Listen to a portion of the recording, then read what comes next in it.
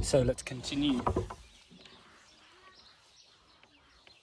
We have to think about this rule because it underpins so many other grammar-based rules. For example, comparatives. ing. It's not just the e where it affects. Imagine when we're doing gerunds or continuous tense form. You know, it's an ing, isn't it? It's an ing. That poner is put. Yeah. This is not putting. This would be puting. It's not a word. Computing is a word. What are you eating, my love? An apple. An apple a day keeps the... That's how I... That's right. When you first start speaking English or children start speaking English, they pronounce all of the sounds like in Spanish, more or less. And so they would say, computing, computer. It's not a computer, is it? It's a computer, because the E is affecting the penultimate letter, the vowel, consonant, vowel, E-I-N-G rule. Okay, so if you want to say putting, listen to the sound. Putting, it's a short sound, isn't it? Or putting, depends on your accent. We have many accents in the English language.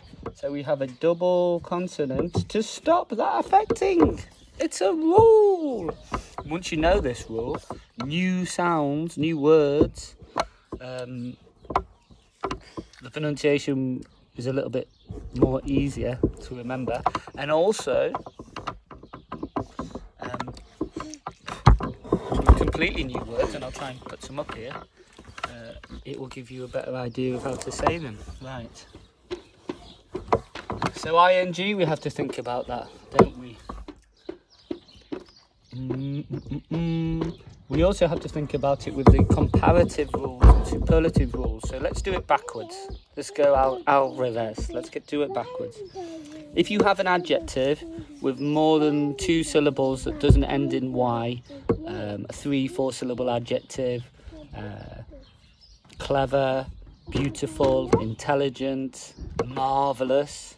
To make it into a comparative, we have to put a word before the adjective, and that's more. More beautiful, more clever than, more intelligent, etc.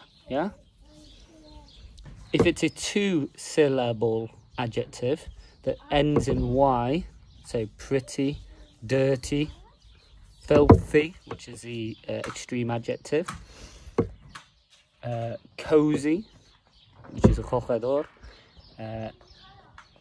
fussy, which is tickis-mickeys. I'm going to write these on the board for you.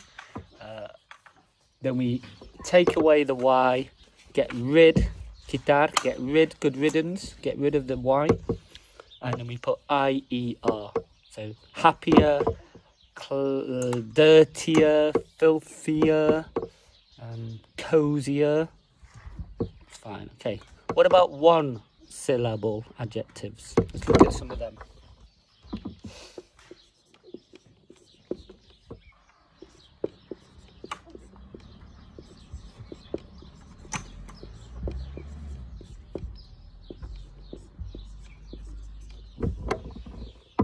Okay. Fast. What do we do to make it into a comparative? Add ER. Yeah. Fast becomes faster. That's fine. Tall becomes taller. That's great. Here, that would be bigger. Bigger. We don't say bigger, do we? We say bigger. Bigger. The bigger picture. So to make bigger, we have to put a G there. This is bigger, like tiger. Tiger. No. Bigger. Eager. Bigger. Cool. That's correct. And the reason, or the justification that a lot of English teachers, non-native English teachers in schools say is, well, if it's vowel consonant, add another consonant. And that's kind of correct. So vowel consonant, if we did this. Just wait a minute, Jamie, I'm making a video. Just wait, can you wait 1 minute, please? What's the matter? Excuse me. I'll put this up, but remember you've got to sit on it. Watch out for the little bits that move. It's not the best one for sitting on, to be honest, for you. This word here would be fate. Fate, which is kind of like destino, destiny, malo. We have destiny, which is positive, and we have fate, which is more negative, I would say. Fate. So we don't want to say fater, we say vowel consonant, add another consonant. Ah, short sound, fatter, short vowel sound, fatter. Cool, which is fine, and this is like a repeated, brainwashed into students to the point where I have C1 level students who come into class and they spell things certain ways. I go, why have you done that? They say vowel consonant, add another consonant. Slow, vowel consonant, add another consonant. I see that all the time. Or I see lower spelt like this, or the lowest with double W. No, think about the rule, apply the rule. Fat, a, big, e. They are short sounds, so you want to maintain a short sound. How do you say that? Slow, o. It's already a long sound, so it doesn't need another consonant. We want, it already has the vowel long length sound.